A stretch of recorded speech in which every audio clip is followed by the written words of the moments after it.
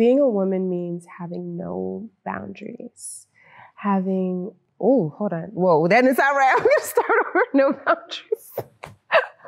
Can I clap? Slate, cut.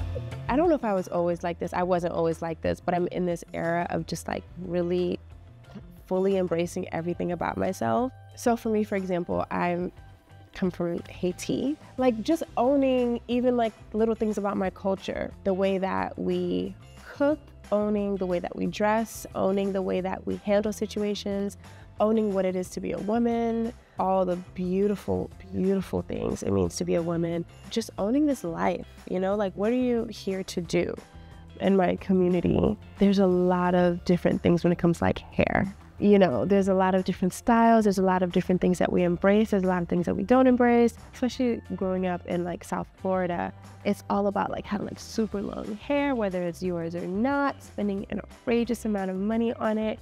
And there was just a point in time where I was like, this doesn't make sense. Not for me, at least, you know? I wanted to do something a little bit more natural, something that probably just didn't make sense to a lot of people. And I just really owned my look. I paid like an insane amount of money for this weave and for this install, and like I went to Trinidad, and within like 2 days it was already shedding. Like the $1,000 wig that I just bought was already shedding. I was like, okay, I don't even care. I was so over hair at that time, and then the expectation of how you're supposed to look and how you're supposed to style your hair, and it's a lot, and I was just over it. And so yeah, I cut it all off. Are you recording?